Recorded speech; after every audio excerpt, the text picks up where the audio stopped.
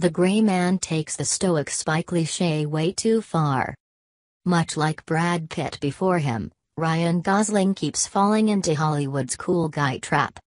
Stoicism has long been a powerful weapon in Ryan Gosling's cinematic arsenal. One of his best remembered films remains the taut 2011 thriller Drive, in which he played an unnamed stunt driver who is cool behind the wheel but monosyllabic in conversation. As Officer K in Blade Runner 2049, he was quite literally robotic, an artificial replicant designed to be void of emotion. In First Man, he portrayed the astronaut Neil Armstrong as prickly and standoffish, far more ready to face his work than any interpersonal relationship. But as remote as he seemed in each of those movies, he was always grappling with a complex character, proper story stakes, and a touch of internal weirdness. His newest lead role, in Netflix's action blockbuster The Gray Man, has none of that. Once again, Gosling is playing a man with no name, this time an assassin who goes by Sierra 6 and carries out black ops for the CIA with ruthless efficiency. The Gray Man, based on a best-selling 2009 novel and directed by the Russo brothers, arrives on Netflix, and in limited theaters. With a ton of pedigree, the brothers directed 4 Marvel films that are among the most successful ever made, and they've assembled a star-studded cast around Gosling that includes Chris Evans, Ana de Armas, Billy Bob Thornton, Regine Page, and Alfre Woodard. But The Gray Man is a completely anonymous viewing experience, a series of set pieces and pithy jokes that's devoid of personality. And personality is what truly helps Gosling pop on screen. The actor he's frequently reminded me of is Brad Pitt, who catapulted to fame in the early 90s with striking work in Thelma and Louise, bolstered by his chiseled face. But Hollywood struggled to find good leading man characters for him. Pitt came across as a generic pretty boy in epics such as A River Runs Through It, Interview with the Vampire, Legends of the Fall, and Meet Joe Black. He instead shone in much stranger supporting performances in 12 Monkeys and True Romance. Pitt found the principal roles that worked for him by pairing up with directors such as David Fincher, Quentin Tarantino, and Steven Soderbergh. Their protagonists had more of an oddball energy, handsome men who seemed ill at ease with their God-given looks. My favorite Gosling roles have a similar vibe.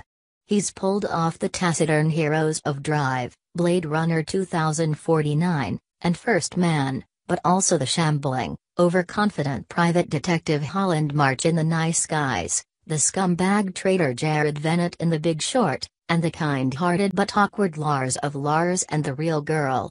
He was at his least interesting as a do-gooder cop in Gangster Squad, and that's what The Gray Man recalled for me above all. Sure, 6, a government-trained killer, has a dark tinge. But the Russos immediately let the audience know that he's a fundamentally moral spy.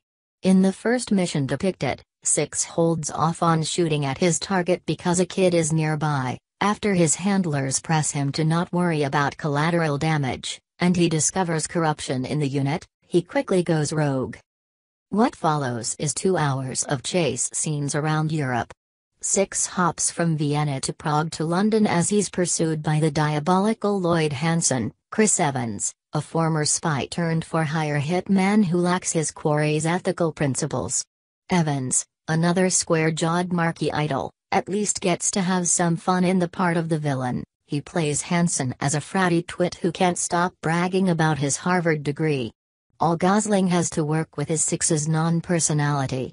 Given that the government honed him as a gray man who could blend into the background of any assignment, he spends the majority of the movie glowering and mumbling when he's not being tossed into another CGI-powered combo of running, jumping, and shooting. The cruelest twist is, Gosling is handsome enough that it almost works.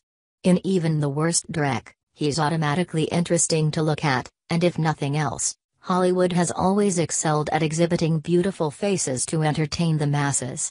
The Gray Man might have succeeded if it winked more at the curse of the movie star, making 6 uncomfortable with the dashing super spy archetype that he's been molded into for his entire adult life. That tension is what I love about my favorite Brad Pitt role, The baseball general manager Billy Beane in Moneyball. Beane was tipped to be a celebrity athlete because of his all-American looks, but felt content only once he was freed from that pressure. The gray man has no such inner depths to explore.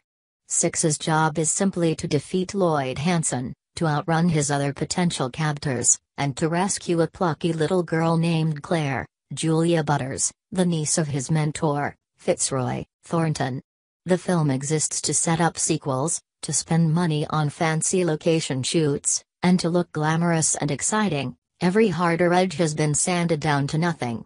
I'm sure Gosling collected a pretty paycheck for the film. In return, he delivers the all-purpose steely charm required of him, but there's no passion behind it.